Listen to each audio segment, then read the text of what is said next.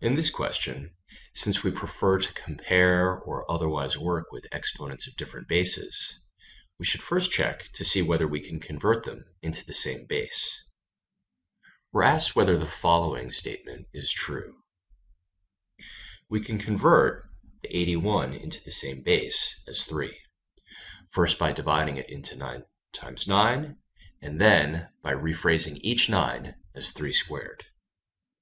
81, in other words, is 3 to the 4th, and 81 to the k power is 3 to the 4th power to the k power. An exponent of an exponent multiplies, so we are told, in essence, that 3 to the 4k power is less than 3 to the 27th power. Now we can consider some values of k. For example, if k equals 6, then 3 to the 4k is 3 to the 24th power. That's less than 3 to the 27th, which is 3 to the 24th multiplied by 3 more 3's.